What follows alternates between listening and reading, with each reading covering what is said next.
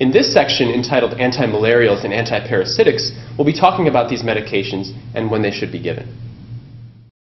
In this section, we'll be covering antimalarial medication and antiparasitic medication. Treatment differs for malaria patients based on whether you're prophylaxing them or treating them. For a patient who is about to go into a malaria-rich region, the medications commonly given are chloroquine and mefloquine. Other medications are commonly used as well for more varying parts of the world that have certain types of malaria. Other medications that are commonly given for treatment include primaquine. Here you see some micrographs of blood smears of the peripheral blood showing the malarium parasites. You can see the plasmodium organisms inside the red blood cells as well as the white blood cells. Be able to recognize this on the USMLE Step 1.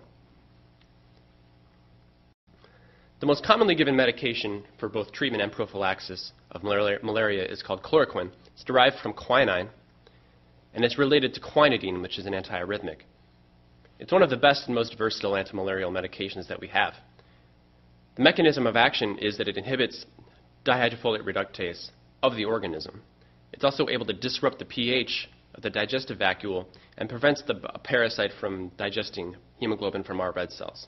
Remember that it kills the active erythrocytic phase of all 4 species, but not the phase that resides in the human liver.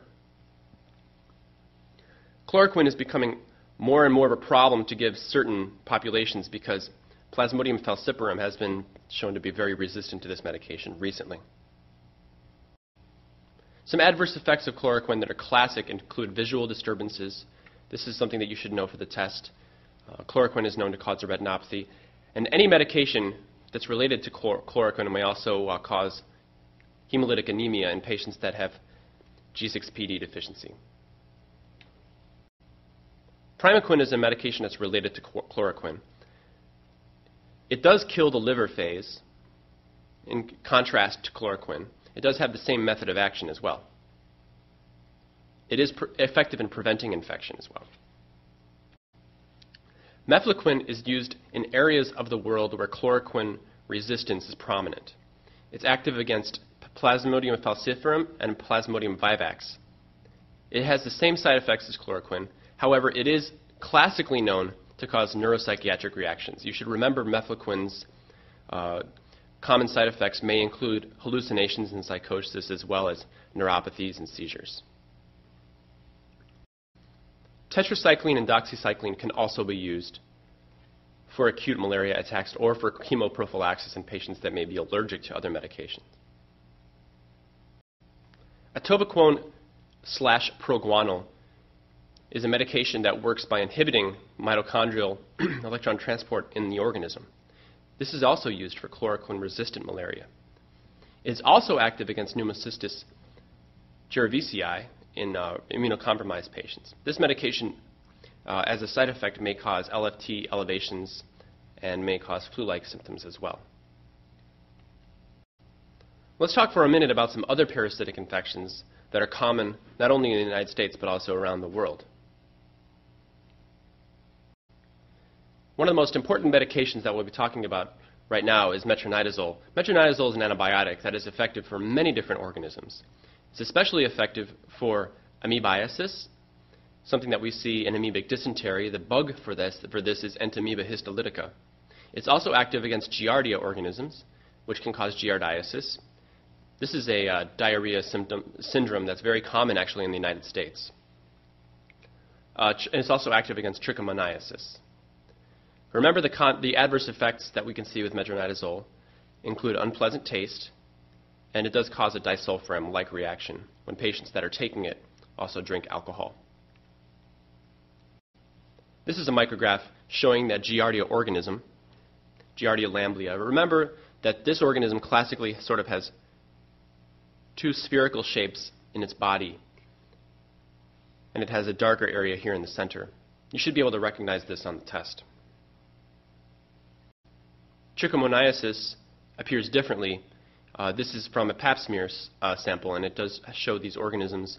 You can kind of see the flagellum here coming off of the organism, and it has a sort of a darker area surrounded by a lighter halo. Let's talk about Entamoeba histolytica first. This is the bug that's involved in amoebic dysentery. Patients will develop this illness if they were to drink water that contains the cyst of the Entamoeba bug. The trophozoites that are ingested will travel to the colon in the human and may invade the epithelium. They can also travel to the liver or lungs and form abscesses that resembles anchovy sauce. It's kind of a classic appearance of those abscesses. This illness can be diagnosed from cysts or trophozoites that are located in the stool. The treatment for this infection is metronidazole, classically. There are other medications, but the one that you really need to know is metronidazole or Flagyl. Toxoplasmosis is another infection that's pretty common actually around the world, less common than the United States. It's especially prevalent in patients that have an immunocompromised state and have a low CD4 count. It's very important that this infection is prevented in pregnant women because this is one of the Torch's organisms. T is for toxoplasmosis. All of the Torch's organisms are able to pass the placenta and go from the mother to the fetus. Usually, when a patient's CD4 count drops below 100 cells, we will start prophylaxing that patient against toxo.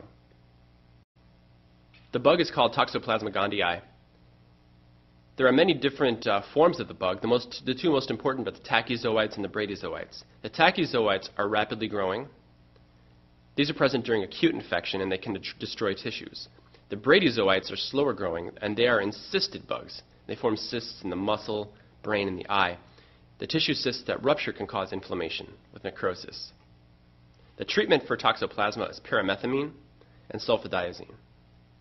Pyrimethamine and sulfa medications work synergistically against folic acid synthesis, similarly to the way Bactrim works, sulfamethoxazole and trimethoprim. Let's talk briefly about African sleeping sickness, a disease caused by the organism Trypanosoma brucei. Even though we don't see this very often in the United States, it's very important for medicine around the world to be able to recognize this. You should also remember this for the USMLE Step 1, as you probably will be tested on it at some point. The transmission of this illness occurs through the tsetse fly, as you can see here. The fly bite will sometimes lead to a chancre-like lesion on the skin, and the bug is able to replicate in both the blood and lymph fluid. The bug is then able to invade the CNS during later portions of the infection and can cause inflammation, lethargy, and death. The diagnosis of this illness is based on serology and biopsy of the skin lesion as well as the central nervous system fluid, the CSF. The visualization of the organisms is very important. The treatment of this illness is through ceramine and pentamidine. We'll talk more about the method of action of those medications later. Molarsoprol is used in the later stages of the infection. Ceramine is a polyanionic compound that's used to treat trypanosoma. It's not quite clear how the medication works, but it's thought to disrupt the membrane of the organism. This medication can also be used for onchocerciasis. Molarsoprol is an arsenical organic compound that inhibits sulfhydryl groups specifically in these organisms. It is able to cross into the central nervous system through the blood-brain barrier and is effective for advanced disease. The organism that causes the sleeping sickness is seen right here. It's sort of worm-like. This is the trypomastogote. And you can see more of these organisms here in the peripheral blood. You should be able to recognize this for the USMLE. Let's talk about Trypanosoma cruzi, which causes Chagas disease. The transmission of Chagas disease is through the reduvid bug, which you can see here in the bottom right. The feces of the bug contain the organism, and it's transmitted to the human through fecal-oral contact. When the bug is ingested, the trypanosoma can be passed into the cardiac myocytes through the bloodstream and go into the nervous plexus of the esophagus and the colon and other parts of the GI tract. Therefore, this disease is able to cause a dilated cardiomyopathy as well as disruption of the intestinal paralysis by invading into the nerve plexus. It's very important to diagnose this early. The treatment for this illness is nifurtimox. Nifurtimox is a derivative of nitrofurazone or nitrofurantoin. The way that it works is it inhibits trypanothione reductase, which is an enzyme that's located inside the trypanosome. This medication can have very severe side effects, such as GI irritation and central nervous system effects. You should definitely remember that this is the treatment for Chagas disease for the USMLE Step 1. Some important anti-helminthic medications, or medications that are used to fight worm infections, are listed here on this page. Albendazole is the classic medication that's used to treat worm infections. It has a wide spectrum of activity. The way that it works is by blocking glucose uptake and blocking microtubule function in the worm. The side effects can be alopecia and increased LFTs, but generally this is well tolerated. Mebendazole is another medication that's very similar to albendazole. Mebendazole does not enter the blood very freely, so therefore it causes fewer side effects because it's not taken up very strongly from the GI tract. It works very well against localized helminthic infections of the GI tract, however. Thiabendazole is taken up very strongly from the GI system into the bloodstream, therefore it causes more side effects. But it works well against disseminated helminthic infections. Pyrantel pamoate is actually available over the counter, and this medication is able to cause a depolarizing paralysis in certain nematodes. It does have minor side effects, and it is the drug of choice for hookworms and roundworms in general. Other medications that are important for helminthic infections include piperazine, which is a GABA agonist. It can cause paralysis in the helminth. It does have GI side effects in the human. Ivermectin, which is also a GABA agonist and can cause paralysis. Ivermectin is very commonly given to dogs to prevent heartworm infections. Praziquantel, which is another very important anti-helminthic, is thought to increase the permeability of the helminth, permeability of schistosomes for calcium ions. And it's used for trematode infections, not nematodes. Diethylcarbamazine is another medication that we will be talking about. We're not sure how it works, but it is classically causing a Mazzotti reaction, which we'll talk about. The Mazzotti reaction is a common side effect of a lot of these antiparasitic medications. And what this describes is a constellation of symptoms, not just one, that range in severity depending upon the parasite burden, or how many parasites are present in the host when the host is treated for the infection. The Mazzotti reaction is basically fever and chills, which can progress to lymphangiitis, then respiratory distress and hypotension, almost a shock-like state. And the reason this occurs is when the patient is treated with the medication, it causes lysis of the organisms that are infecting the person. And lysis of the parasites will release the contents of the parasite into the host all at once and can cause a sepsis-like syndrome. Let's talk briefly about cestodes. Cestodes, also known in the human as the disease spectrum of echinococciosis, are generally caused by tapeworms. Echinococcus granulosus is another name for the dog tapeworm. And this tapeworm is able to cause hydatid cysts in the liver and the lung and the brain. This is a classic USMLE question, that of the hydatid cyst in the liver. It's very important when you have a patient that has hydatid cysts in the liver that these cysts are not ruptured. Usually surgery is required to remove the cysts before they rupture. If those cysts were to rupture, the contents of the cyst can cause anaphylactic shock. In general, the eggs of the cestode are transmitted by fecal-oral contact to the human. The treatment for cestode infections, including hydatid cyst, is albendazole. We can also treat the cysts directly by injection of ethanol. However, it's very important that the cysts are not ruptured. This is a very commonly tested question on the USMLE Step 1. Other cestode infections include teniasis, which involve Tinea solium and Tinea saginatum, which are the pork and beef tapeworms. Tapeworm infections are less common in the United States than around the world. These are, again, fecal-oral contact, and they can cause diarrhea, abdominal discomfort, and malnutrition. They're diagnosed from stool studies. The treatment for this disease spectrum is praziquantel or niclosamide. Cysticercosis is a complication of the Teniosolium tapeworm infecting the brain.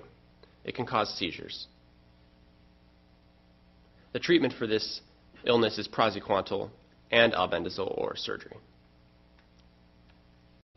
Pinworm infections are very common in the United States. The organism causing this is Enterobius vermicularis. It causes pruritus around the anal sphincter, and the transmission, again, is through fecal-oral contact. When a patient ingests pinworm eggs, they hatch in the intestines. And the female tapeworm is able to migrate to the anal area and deposit eggs there. That is what causes the itching. The diagnosis is classically through the Scotch tape test. You should know that for the test. The Scotch tape is placed around the anus and removed, and the diagnosis is made under the microscope to look for the eggs. These worms appear very small and white. The treatment for this infection is either mebendazole or pyrantel pamoate. Ascariasis is a very serious disease that's more common in third world countries than in the United States. However, it's important to understand this for the USMLE, also for international medicine. Ascaris lumbricoides is the organism causing this. Approximately 1/3 of the entire world is infected with these organisms at some point in their life. The transmission of this disease is, again, fecal-oral. Humans are the only host known for ascariasis. The intestinal larva is able to migrate through the bloodstream from the intestine to the lung. And as the intestinal larva enters the lung, it can cause both intestinal obstruction as well as eosinophilic pneumonitis. The treatment for this disease is mebendazole and pyrantel pamoate. And as you can see, these worms are rather large. These are endoscopic views into the gut, and you can see how large these worms are. They can take up a lot of space inside the gut, and they are actually very long and thick.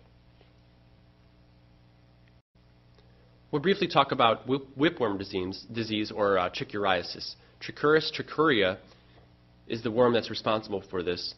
This disease can cause abdominal symptoms, pain, and diarrhea. Again, this is through fecal-oral contact. The diagnosis is through the characteristic eggs in the stool. They're barrel-shaped eggs. And the treatment is mebendazole. This is less commonly seen than pinworm disease. Hookworm disease is known as Old World or New World hookworm disease. The Old World bug is called Ankylocytoma duodenale. And the New World hookworm disease is called Necator americanus. The way that these worms infect the host is they attach to the mucosa, again, and cause anorexia, ulcer, and iron deficiency due to intestinal blood loss. These are transmitted directly into the skin by larvae found in the soil.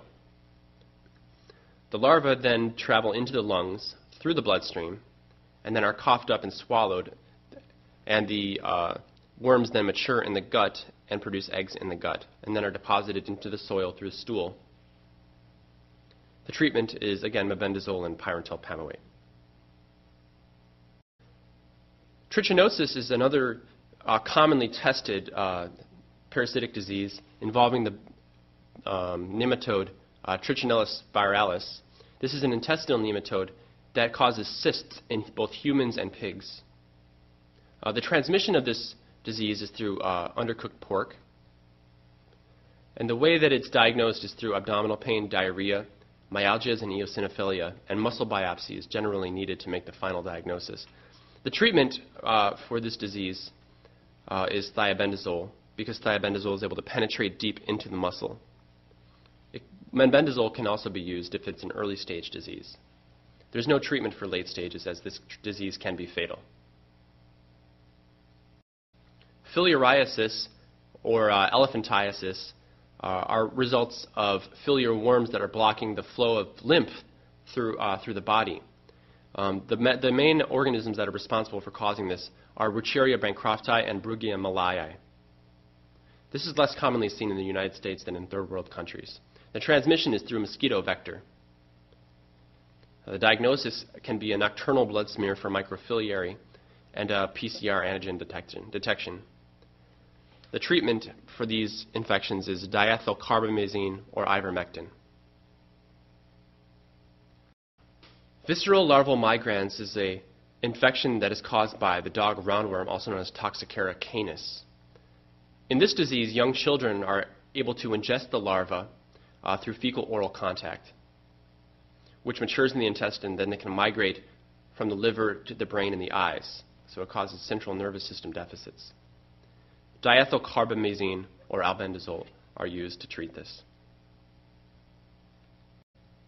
Onchocerciasis, also known as river blindness, is transmitted by the black fly. It's commonly seen in third world countries. These bugs are able to form skin and subcutaneous nodules. They're called onchocerca. The adult worms live in the subcutaneous tissues, whereas the filial worms are able to migrate into the cornea, causing ocular damage. The treatment is ivermectin. This is a classically tested boards question. In adults, we can also use ceramine. Leishmaniasis is a very important disease to understand because it's very prominent, especially in third world countries. It's transmitted by the sandfly. It causes cutaneous leishmaniasis as well as visceral leishmaniasis, also known as cala-azar. This can cause massive hepatosplenomegaly, again, and can be fatal. The bug is Leishmania donovani, and the diagnosis is through biopsy of the lesions. The treatment is actually stibogluconate, which contains an antimony moiety. You can see the organisms here in the bone marrow of this patient. This patient is immunocompromised because of their AIDS status. Schistosomiasis is very important to understand. These are blood fluke infections. These are the organisms that are responsible for causing dermatitis as well as the Katayama fever associated with the infection. Your drug of choice is praziquantel. In schistosomiasis, because the parasite burden is so high, it's very common for the patient to get a Mazzotti reaction during treatment. For treatment of skin lice, it's very important to understand that the medication given should be ovicidal, meaning it should kill the egg of skin lice. The drug of choice generally is considered to be permethrin because it is ovicidal and it has a low skin irritation index. Other medications that are ovicidal and may work very well but can have more side effects are lindane and malathion cream.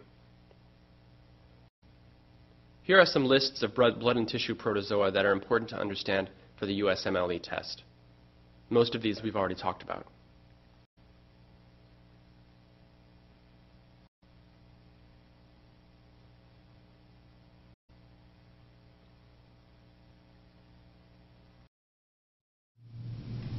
This concludes our section on antimalarials and antiparasitics. In the next section, we'll be going over some vignettes that have to do with antibacterial, antifungal, antiviral, and antiparasitic medications.